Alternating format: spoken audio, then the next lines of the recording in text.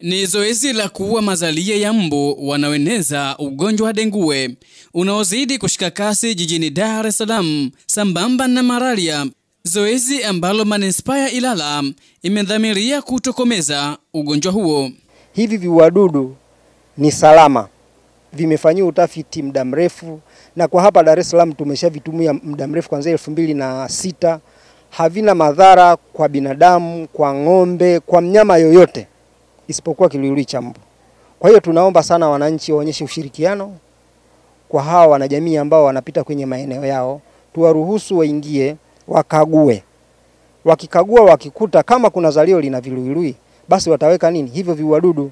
Afisa afya wa Manispaa hiyo Fatuma Maduhu amesema zoezi hilo ni sehemu ya kuunga mkono jitihada za Wizara ya Afya katika kutokomeza malaria na dengue ambao wote unatokana na mbu jike. Tumegundua mazalio mengi kwenye matairi, kwenye vifuu, kwenye makopo, kwenye masimtank, kwenye vifaa vile vya kupandia maua.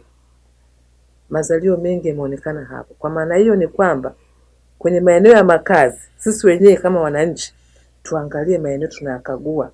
Hata hivyo zoezi hilo linakabiliwa na changamoto kadhaa kutoka kwa baadhi ya wananchi. Huwa kuna matatizo ambayo ya uingiaji katika majumba.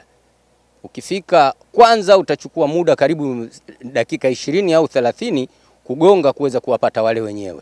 Baadhi ya wakazi wa jiji la Dar es Salaam wameeleza hali ya maambukizi ya dengue katika maeneo wanayoishi na maeneo ya kazi. Mtaani kwetu sasa hivi mpaka sasa hivi taarifa nilizonazo jana wameshaugua watu kama 8 hivi. Kwa pale mazingira pale. Na hisi kwamba ni kwa sababu ya kuacha vichaka vinakuwa vingi, watu watunze mazingira yao. Huku kuna mbu wengi sana na wamezidi sana. Kwa zoezi hilo ambalo litafanyika la kupulizia dawa maeneo haya kwa ajili ya kuua mbu na wadudu wengine, mimi naliona ni nzuri sana kwa sababu litatupunguzia hata haya magonjwa. Star TV, Dar es Salaam. Bofya kitufe cha subscribe kisha gusa alama ya kengele kupata taarifa za Star TV muda wote wakati wowote.